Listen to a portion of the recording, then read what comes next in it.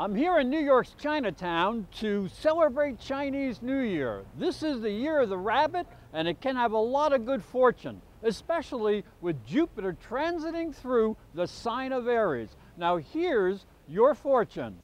Virgo, the Chinese New Year is based on the new moon. It activates your 6th house. Yes, it's a good time to start a diet and exercise routine.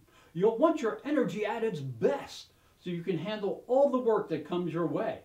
If you are efficient and productive, you may get the notice of higher-ups and maybe even receive a reward of some type. Now, wouldn't that make you feel good?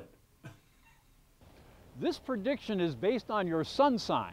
Now, if you'd like to have really more accurate information that is based on your time, date, and place of birth, then you need to get what is called a transit chart.